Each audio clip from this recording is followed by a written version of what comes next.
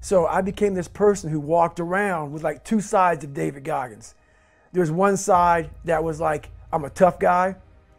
That was the outside surface. But on the inside, I was a kid that was just hurting, that needed all kind of help, but no one knew it. Right. I never talked about it because why? That showed weakness. And my mom didn't need to hear it. At least that's what I thought. So, you know, for me to come out and be this vulnerable, because everybody thinks I'm Superman. So I wonder why. yeah, everybody thinks I'm Superman. So I had to tell them the truth, you know, and the truth is very important. And for me, a lot of years of my life growing up, I lied a lot because didn't have a lot of friends, felt socially just all kind of awkward. I was hiding all kind of stuff. So you do whatever you can to create another human being that's acceptable, that you think is acceptable in society. And when I did that, all that came out was a bunch of shit, a bunch of lies, a bunch of filth, a bunch of nothing. So for me to come out and write a book about the real David Goggins, it was tough. It was tough, but that's the only way. If I want to help people out, the only way I can cut to the surface is say, look guys, gals, whoever's reading this book, I am where I am now. You guys see this. And it would have been very easy to write a book about the hero, David Goggins, but the hero's not me. The hero is the person reading the book. But I had to tell them where I came from to give people hope that, wow, that's where he came from? He came from all these fucked up obstacles and now he's there? I want to give people that kind of hope. So that's why it was tough. Because to give people hope, I had to take myself to the sewer to show people, hey, I come from hell. I come from hell.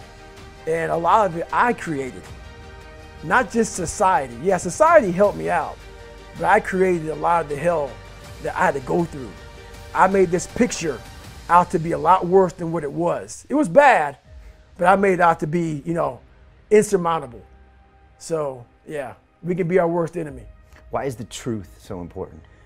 You know what? Because first of all, it does set you free mentally, and it gives you a starting point. You have to have the truth to have a starting point. So when you, like, if I'm lying to you about who I am, or I'm lying to you about whatever, there's no starting point. There's a false reality. You have to create the real reality. So that's what I call my accountability mirror in my book. That's the real reality. Where the fuck am I gonna start from? So for me, I was lying to this, lying about that.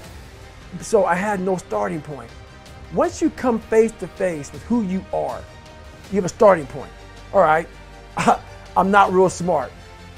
I have no courage. I have no self-esteem. I have no nothing. Nothing. That's my starting point. Now we can move from there.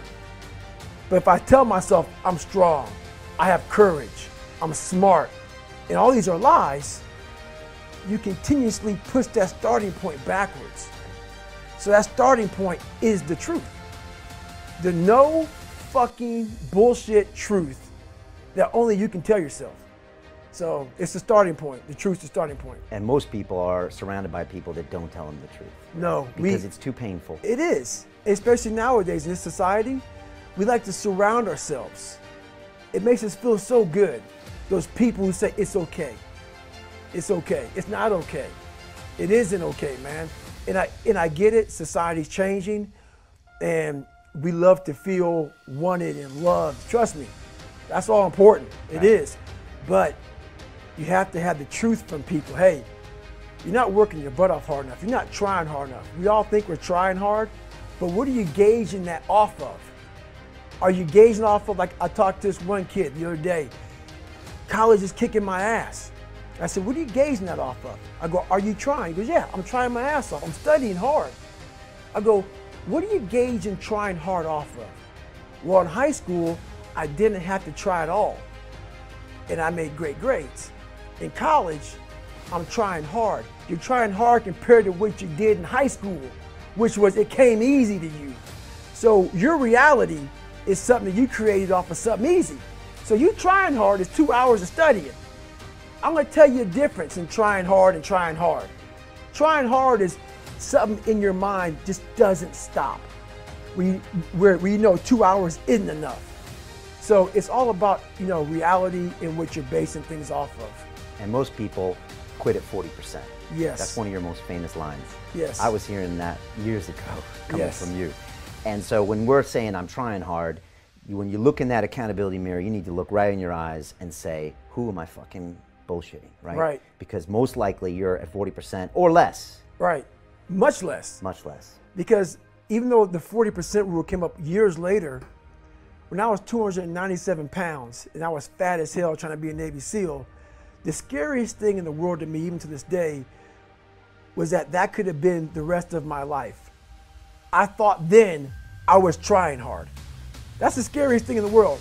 I thought then, 297 pound, working for Ecolab, spraying for cockroaches, making $1,000 a month. I thought that was me at my 100% potential. Come to find out, a few years later, I wasn't anywhere near that. 106 pounds less, graduate Navy SEAL training, went on to do all these other things. Looking back on that, that was me trying hard. That's why people gotta understand, what is in us, we have no idea until we start trying hard. And I mean really trying hard, where you're obsessed with, hey, this is my new norm. My new norm is that, wow, this isn't always fun. It's not always meant to be fun. And that's when you know you're trying hard.